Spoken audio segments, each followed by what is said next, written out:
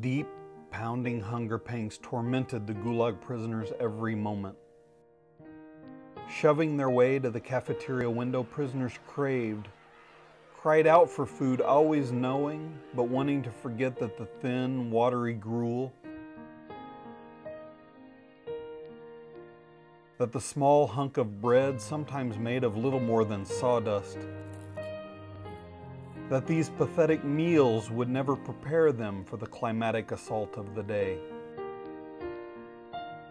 The pathetic rags, not even worthy of being called clothes, no more protected prisoners from the constant cold than the pitiful food satisfied their constant hunger.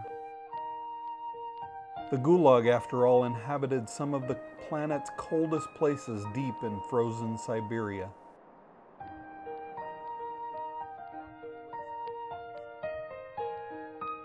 Barely heated, crowded barracks stank of the ill and the dying.